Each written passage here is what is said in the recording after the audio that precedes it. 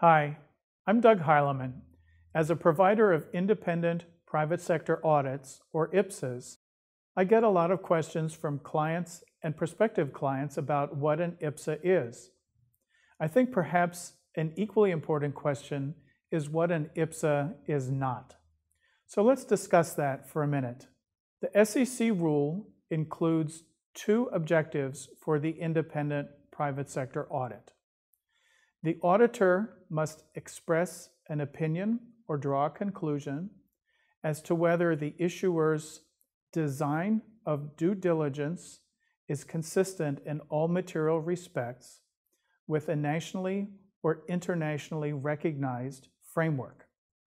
As a practical matter, the OECD due diligence guidelines has been the due diligence framework adopted by nearly every public issuer. Objective number 2 requires the auditor to express an opinion as to whether the due diligence measures described in the Conflict Minerals report were actually taken in the reporting period.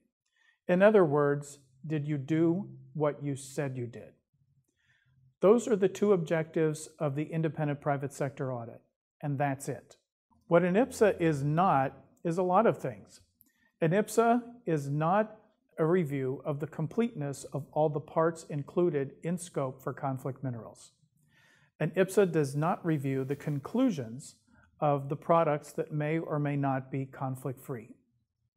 An IPSA does not review forward-looking statements. An IPSA does not assess whether the program conforms with customer requirements, or if the program is efficient or effective, or if there are adequate internal controls. So keep all these things in mind as you procure an IPSA, as you read it, or as you use it.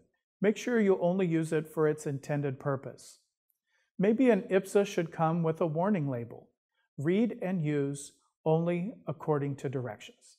Thank you for tuning in for this tip. I hope you found it helpful. Please feel free to contact me for more information.